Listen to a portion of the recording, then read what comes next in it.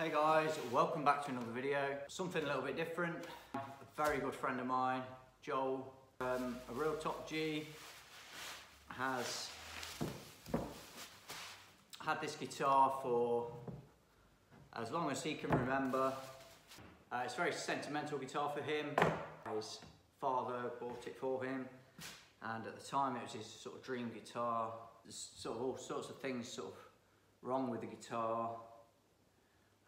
Mainly the frets needed doing, you know, to make it playable, but not only that, the finish on the top is, you know, it's absolutely fine really, but on the back there's all kinds of mess going on. So the original paint on these, it's, you know, it's a really awful kind of finish that these factories use on modern guitars.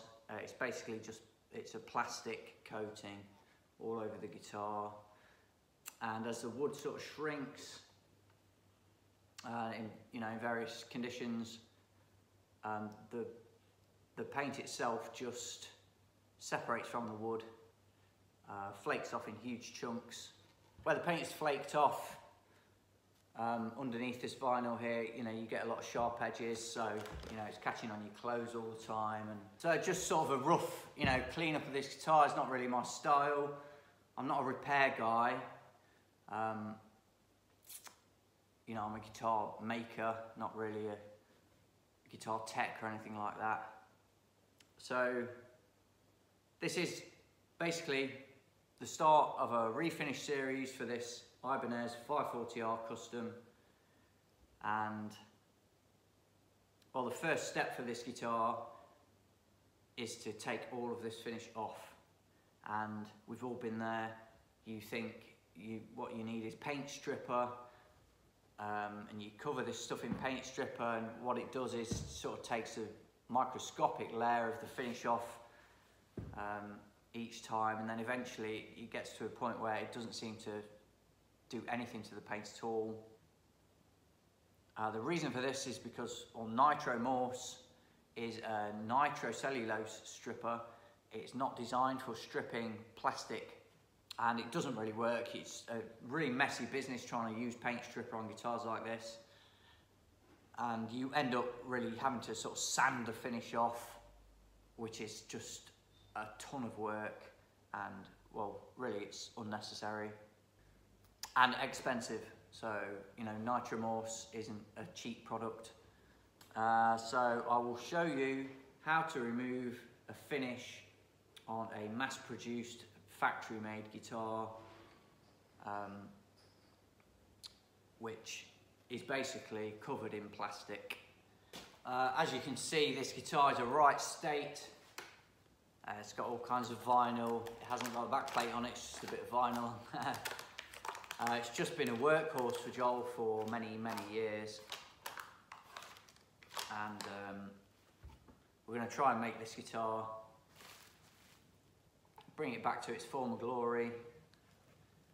It's pretty easy to strip all these bits off, you know, the screwdriver and a spanner here and there, wrench if you're in America.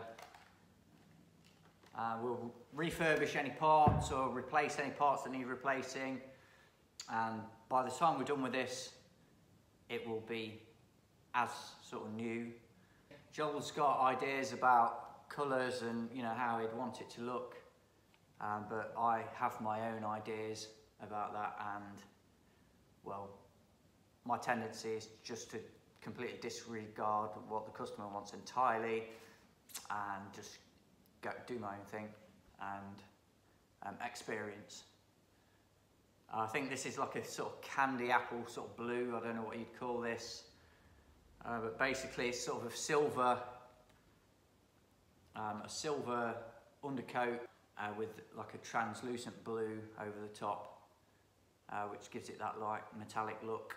I don't know whether this paint itself is actually metallic paint or it's sort of a traditional sort of candy apple technique that has achieved this effect.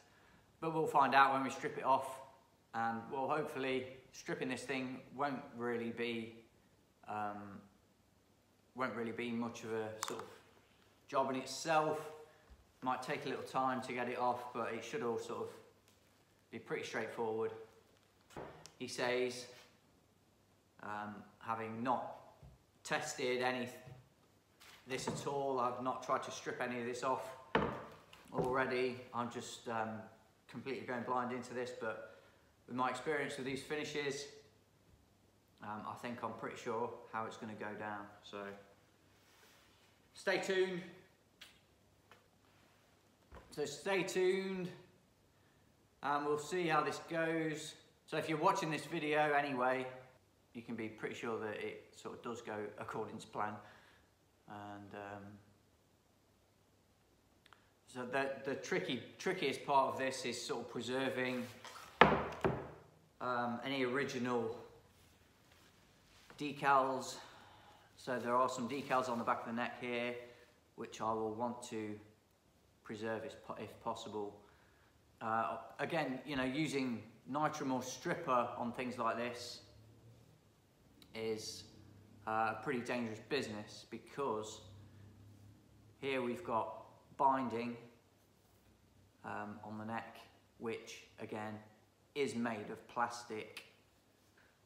The quality of these factory made guitars is not the best. They do charge a lot for these things. They have to keep their profit margins as large as they possibly can, because there are shareholders and CEOs and all kinds of useless people like that involved in these companies, who obviously just want your money. That's really all they care about. So they do as little as possible. They use the cheapest materials they can get away with, and really the quality is sort of their last consideration when they make these things, to be honest. Really all you can do with this is sort of sand the finish off. There is no other way around it, without removing the binding, replacing the binding and all of that, which isn't actually a massive deal in itself, but we'll try and preserve as much originality in this guitar as possible as we go. Let's get going and see how we get on with it. If this was a nitrocellulose finish on here, you could literally just wash it off with thinners, cellulose thinners. Also, you know, with nitrocellulose, it's not really hard to sand. It's quite easy to sand a nitrocellulose finish off a guitar. But the best way is to sort of strip it off without affecting any of the wood. So once you start sanding around edges, you can easily sort of affect the shape of the guitar itself and the contours. And we really don't want that. We want to preserve the guitar in its original state, and all we want to take off is the paint. You know, if you want a painted guitar, a lacquered guitar, nitrocellulose really is the only sort of finish I would ever recommend on any sort of musical instrument. These plastic finishes are just not very good at all. They're incredibly sort of durable for a while, so it's good for the manufacturer, because they don't have to sort of worry about the finish getting damaged before it hits the shelves. But then a few years down the line, you know, it does sort of start to cause problems, and they're virtually impossible to fix the problems without totally refinishing the whole guitar. So we'll get into it now. I've changed my camera angle so you can see what's going on, and I'll start to remove all of these parts. When I was a young guitar player, this was really sort of the guitar that everybody sort of dreamed of. Other than the sort of gems and you know, the Joe Satriani sort of models, it was every young guitarist's dream to own an Ibanez. Just to have that Ibanez logo on the headstock was enough. It was like the dream. But as an adult, I do see, you know,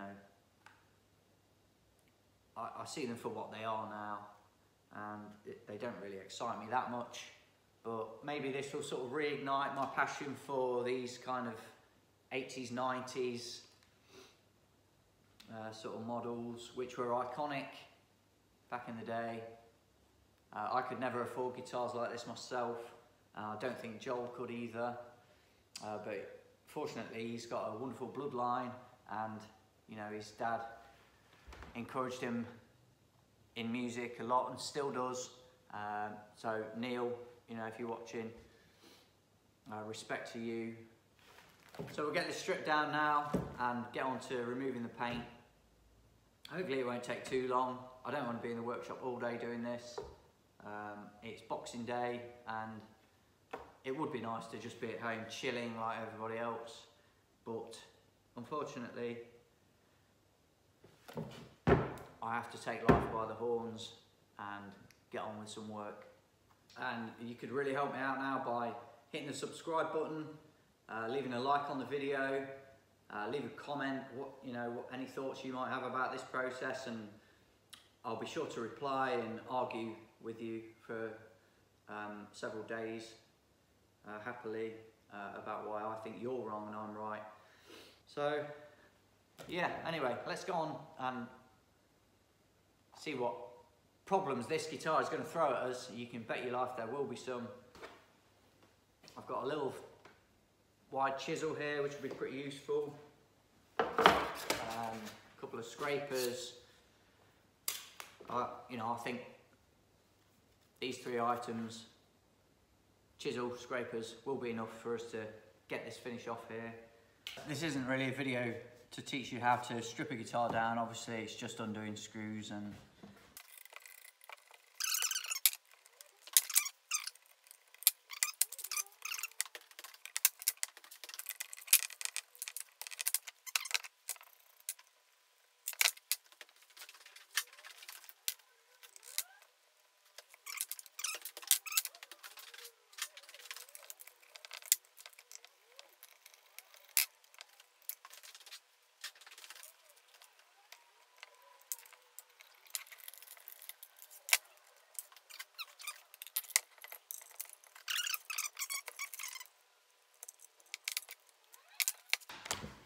so there we go, body all stripped. Took about 2 minutes.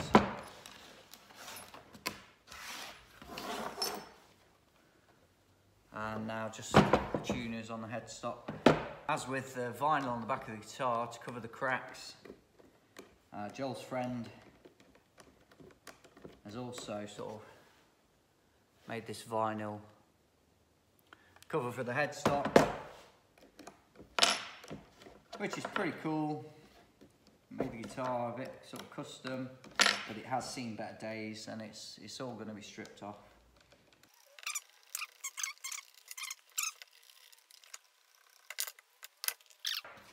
Like I said, I'd like to preserve the original sort of decals on the back, the serial number, made in Japan, this one. But you know, it's not really that important. We could just get some new decals made up.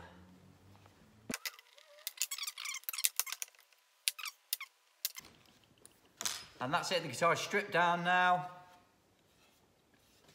There are some other parts, the locking nut, the neck plate. I do have those around. The only sort of tool I'm going to use other than those is a heat gun. So this finish is plastic. Hopefully it should come off pretty easily. Really, even if you haven't got a heat gun, without accepting any liability for your actions, I will say you could just throw this thing in a fire and take it out and that will just sort of get all the paint off. You just sort of get the job done with what you've got, and as I say, heat is all you really need to get this off without damaging the guitar itself. So you want to restrict the heat. If you're heating a headstock, you don't want to be blowing the heat this way at the fingerboard. You really, you keep the heat flowing that way. But really, there's very little sort of damage you can do that can't be fixed. Obviously, you don't want to sort of start melting the binding on here. I may just stick some masking tape around this just to sort of protect it a little bit. If I set fire to this tape, it's going to be a problem. But as I say, there's nothing you can do that sort of can't be fixed. This binding is plastic, and you could replace it with something a bit better, refinish the whole neck. So I'll start with the headstock here, get this vinyl off that's been stuck on. We'll see what the headstock looks like underneath this.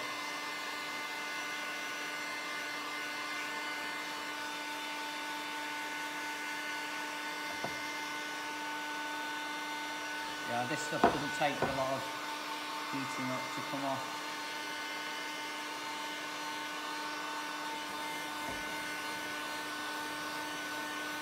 I'm not sure if this headstock has a plastic binding on it, may have.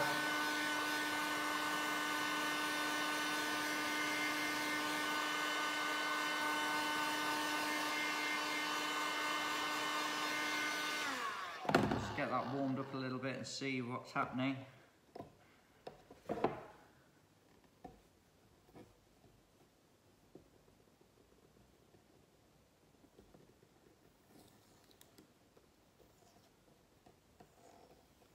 We may actually get away with not having to finish the headstock.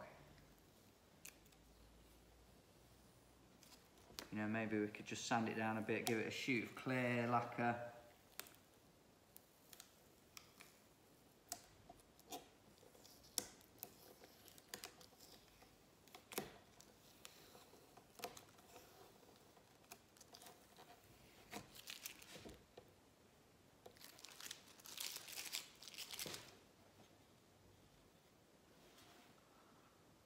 There we are, the original logo is looking a bit sorry. The vinyl itself has pulled the actual paint from the logo off, which has been screen printed on there. I'm not going to start screen printing logos. Our main focus right now is to get all this off the body. And so you just heat this thing up until you see it'll start bubbling up. Basically, it's melting.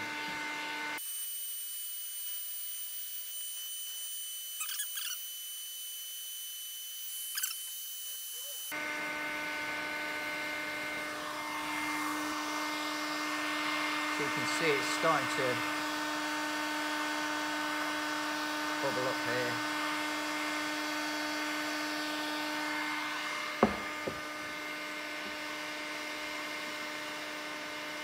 And there we go, you see, this candy apple finish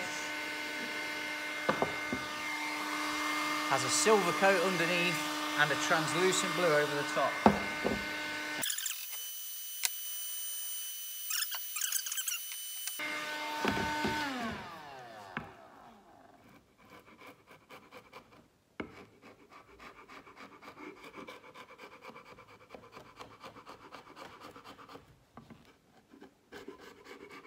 It really has got to be hot. You don't want to be scraping at it. But as you can see, just from that, a couple of minutes heating that area up, it just comes off in big chunks. And as they cool down, they go rock hard. And you'll be surrounded by flakes of plastic.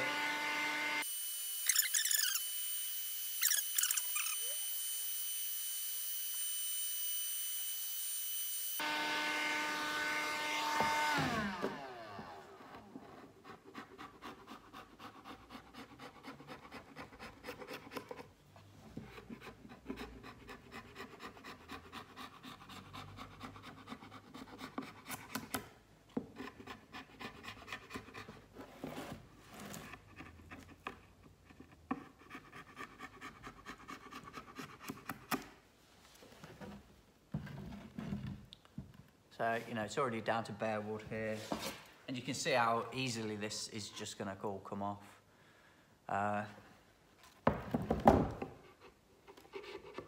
You have to keep it hot. As soon as it's cooled down a bit, it will get harder and harder to scrape. And you don't want to be fighting it.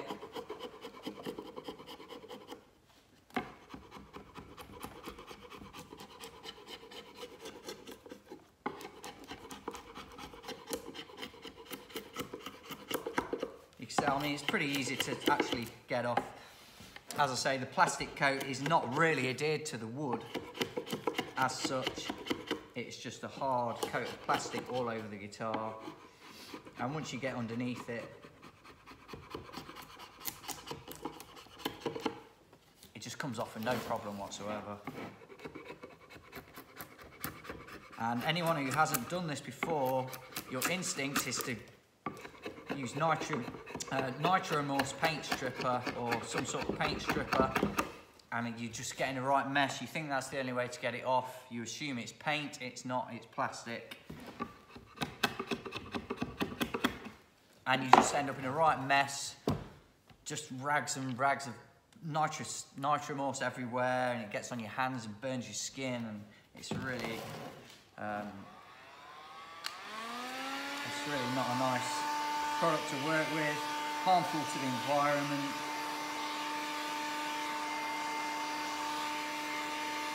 As I say, it's designed for stripping nitrocellulose paint, but even that, you don't really need a paint stripper to strip nitrocellulose paint. All you need is cellulose thinners, and you can wash the paint off.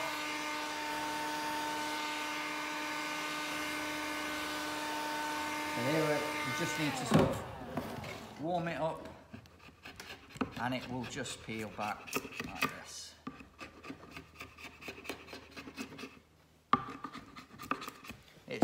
It's quite satisfying to do. It will come off in huge chunks like this.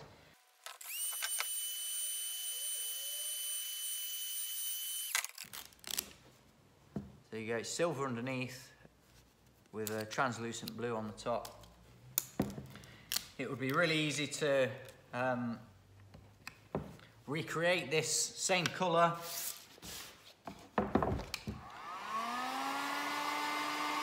So maybe that's what we'll do. I do have other ideas to make this guitar really special.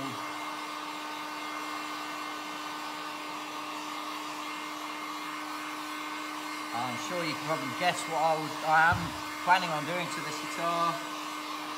There's really only one thing.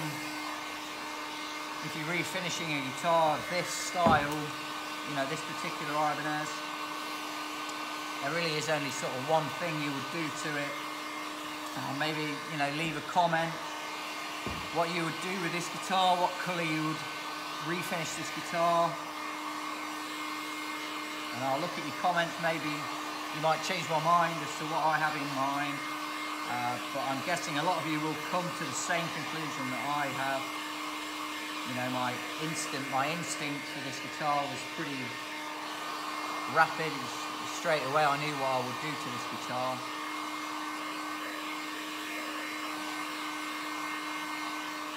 I was a massive Joe Satriani fan as a child, growing up playing the guitar.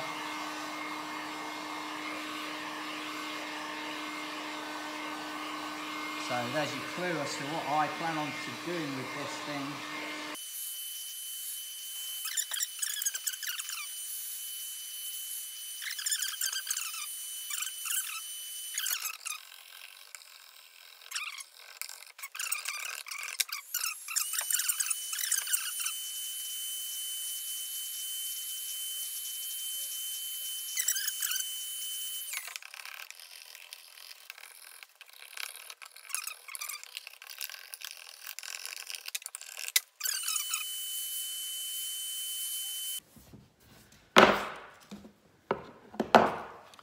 So there we go, the top is completely stripped now.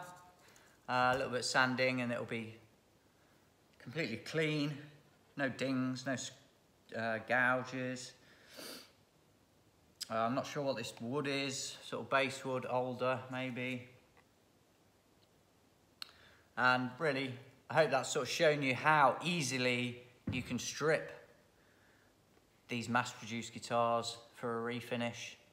You could sand this down and have it a natural finish. You could, you know, paint your own design on. Brilliant thing to do with this. I don't know if you're aware of this artist, but there's a woman, Julie Rosenberg. She does some amazing artwork, amazing sort of modern artwork on guitars. And you could get somebody with her skills to do an absolutely amazing paint job on this.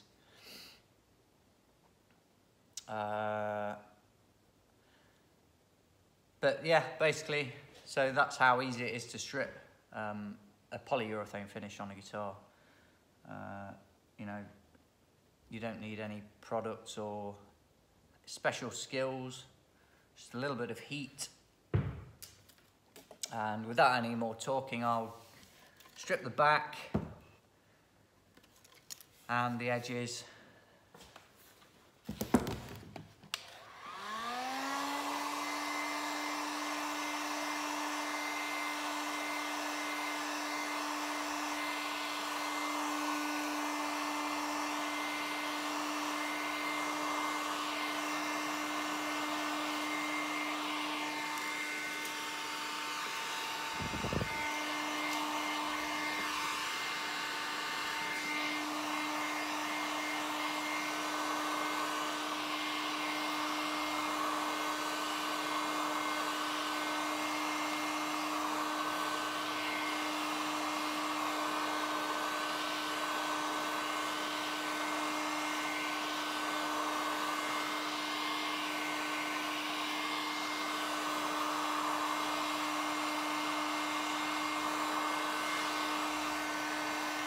Heat guns are incredibly useful things in guitar making. They've got a, you know, glue, wood glue.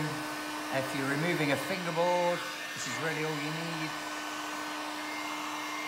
They're good for removing dried glue, you know, squeeze out where you didn't intend it, or you forgot to wipe something and you've ended up with a hard glue.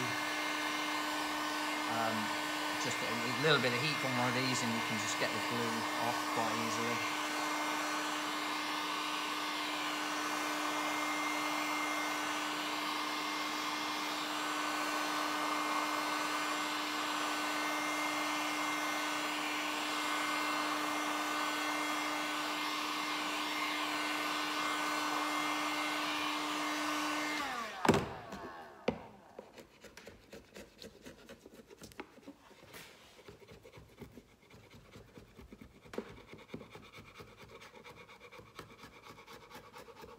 Vinyl wrapping a guitar is not really a great idea.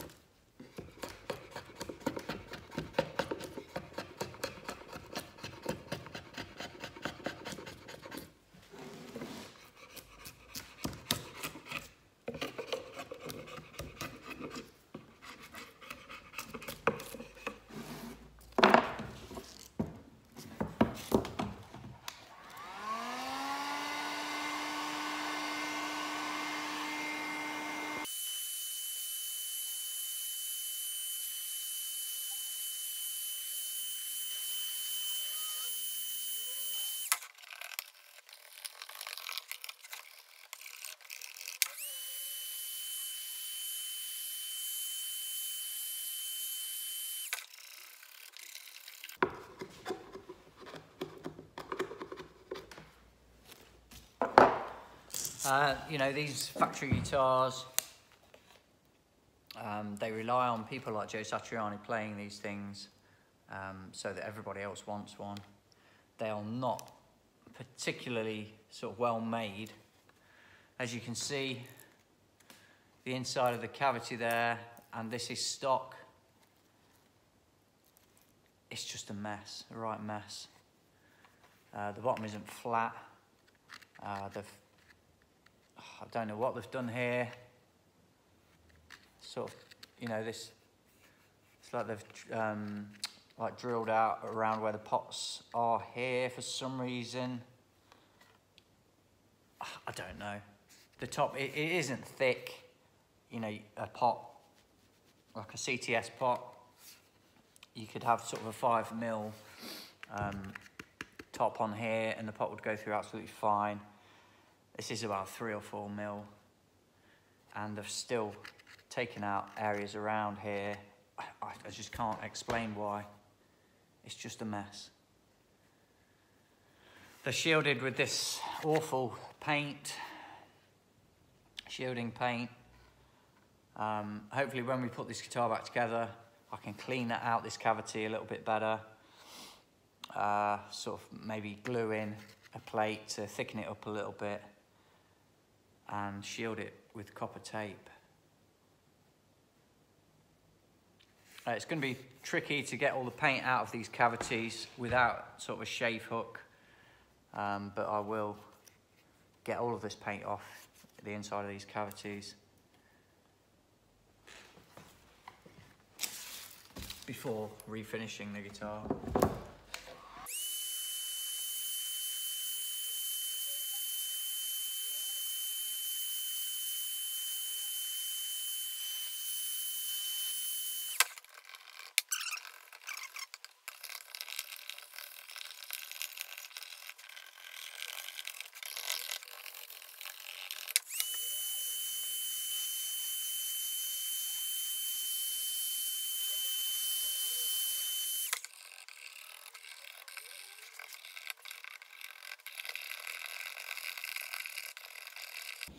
And there we have it, ladies and gentlemen. The body is completely stripped. It's really easy to get off. It's a bit tricky around these bits.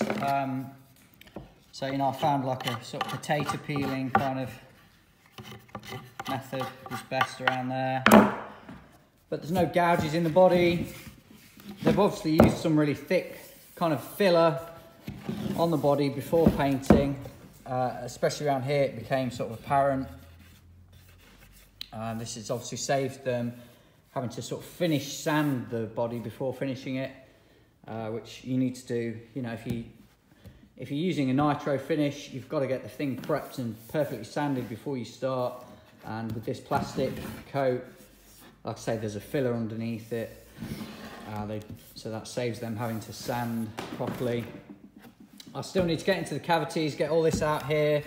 I'll do the best I can. It doesn't really matter too much. So when we paint it, this will all be sort of covered up anyway, but I will get out as much as I can. Get this foam out of here and any paint out of here. But that's it, the body's done.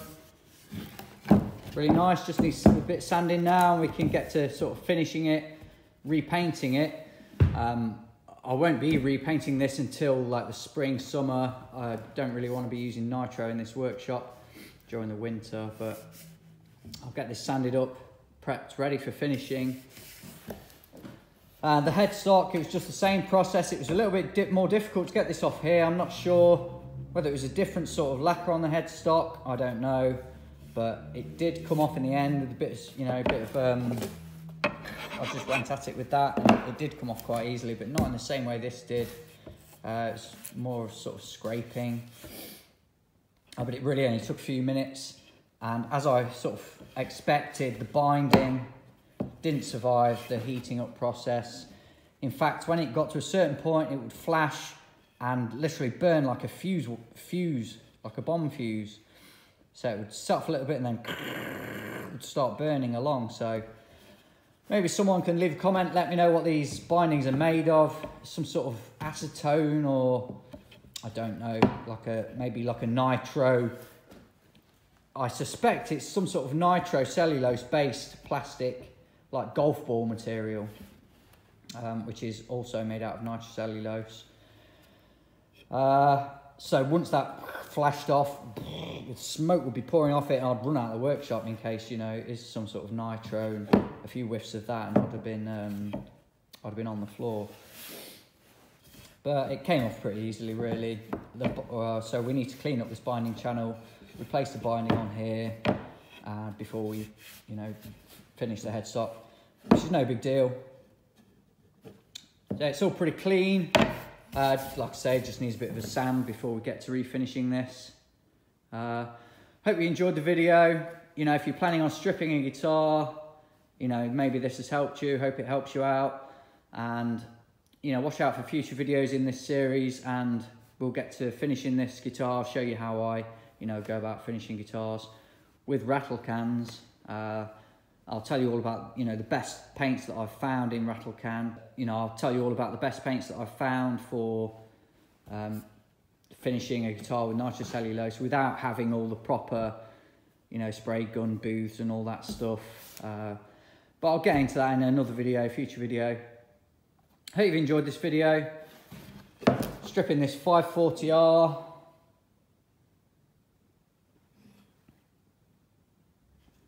From our friend Joel. And please leave a like on the video, subscribe to the channel, and I'll see you in the next one. I've got all these plastic flakes here. You know, I'll just go and throw that directly in the ocean now. And any manufacturers, I'm not, you know, obviously when they choose these finishes, they're not thinking about quality or other than, you know, being able to get these things done as quickly as possible, like I say, without having to sand the body and all that stuff. They're not thinking about tone. They're not really thinking about the environment, although, you know, perhaps nitrocellulose is possibly not the best product for the environment anyway, but, you know, I don't know. So leave a like on the video, please subscribe to the channel, and watch out for future videos of this series to see how we get on with this build. Hopefully I can bring this guitar back to life and looking like $1 million, like it deserves, like Joel deserves. You know, he loves this guitar. And that's it basically. I'll see you in the next video. I've currently got a bass giveaway up, ending on New Year, so, you know, if you subscribe now, you're in with a chance of winning that bass. And I shall see you in the next video. I set fire to my masking tape there, as you can see. So until next time, guys, see you on the flip side. Peace.